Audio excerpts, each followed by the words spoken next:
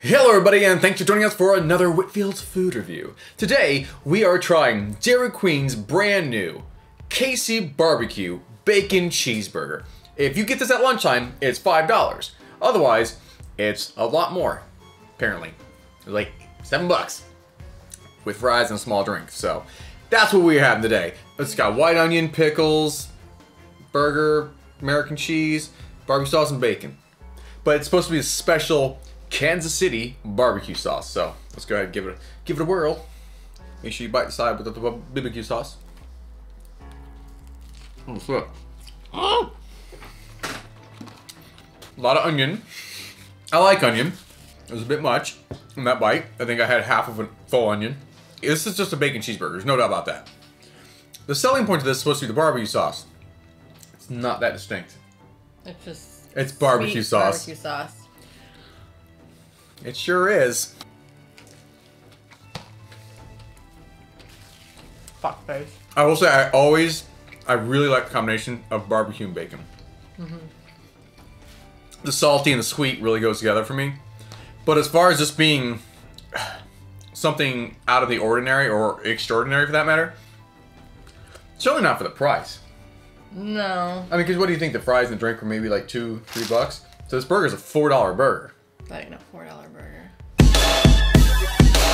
I like the bun. I was about to say that. The bun's good. It's very dense though. I really like when the onion was on it. I just didn't like that I got it all in one bite.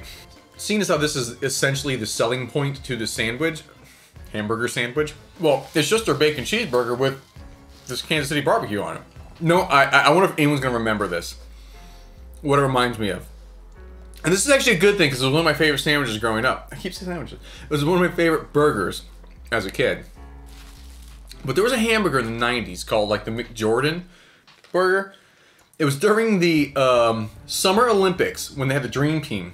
The NBA basketball Dream Team with Michael Jordan, Larry Bird, Magic Johnson, all that. And part of the campaign, McDonald's had a burger almost exactly like that. 'Cause that burger actually tastes a little bit like quarter pounder-ish. Mm-hmm. And it was exactly that with bacon, cheese, onion, pickle, and then a barbecue sauce. And that I'll find a picture of it. I'm gonna post a picture right here. This is actual McJordan barbecue sauce that somebody bought recently because it was like so beloved. So like the more I think of it that way, the more I like this. Mm-hmm. So it's like it reminds me of that. But as far as a standalone, like being a food critic, I have to say it was underwhelming, and it was fine. But it didn't seem like anything you couldn't get there that you couldn't just go ahead and add. Like, oh, can I have a side of barbecue sauce? And it would be the exact same thing. So it didn't seem like it was tailor-made for that barbecue sauce. It wasn't like a special thing in itself. It was just, hey, here's one of our burgers. It's a KC masterpiece. We're gonna give this 2.5 Michael Jordans out of 5. It's right in the middle. I mean, it's a fine burger, but for the price point and what you're getting and what it is, it seems like it's essentially, they were like, we need something new.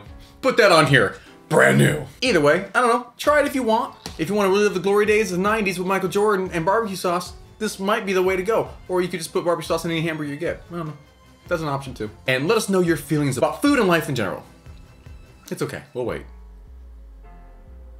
Can't wait to read that. So thank you for watching. Please like, favorite, subscribe, and also like to wish everyone a happy 2016. It's gonna be a great year, and also a very special happy birthday to Tina Gonzalez. You have a cool mom. Thanks. Until next time.